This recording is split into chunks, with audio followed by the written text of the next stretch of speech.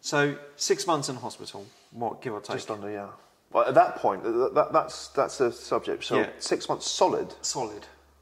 I left hospital on 15 operations. I've had 30. Yeah. Not all of them in and out. Some operations I went in and spent another 2 or 3 weeks at a time. Right, okay. So it's solid 6 months, but just under a year, Okay. I think.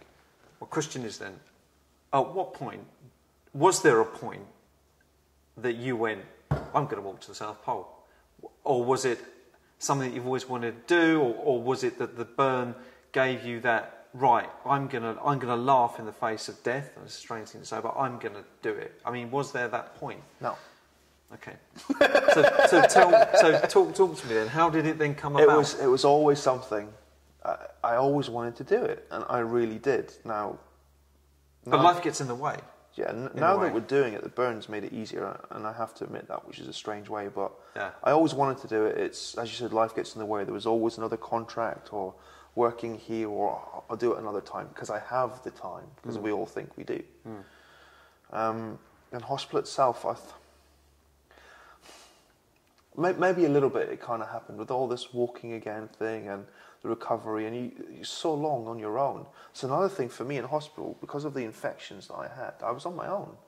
So the idea of a private room to most people sounds really great. Oh, your own room. You sit in your own for 6 months. My family are in Aberdeen. They came down. My mum was a machine. She was down every week for a huge cost, and family and friends would come. But essentially, I was on my own.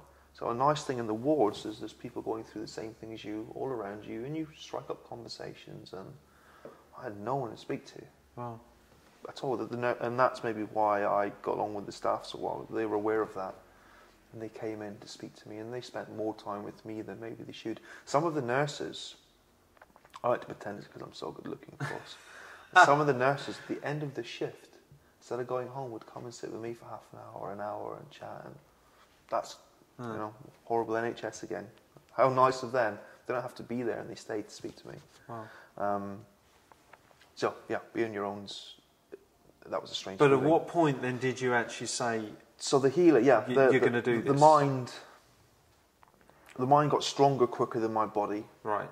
And my mind got bored very quickly. Yeah. So it was almost searching for things to do. Then you go back to, I always planned to do this. Well, maybe I could, and...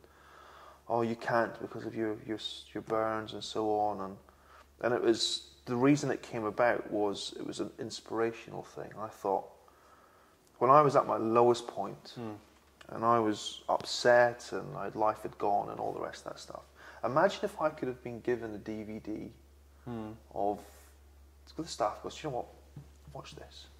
And I put it on, and there's a guy or a girl who'd been in my situation roughly, and they were doing this amazing stuff anyway. I thought, wow, I'd feel great, I'd feel a lot better. But it didn't exist.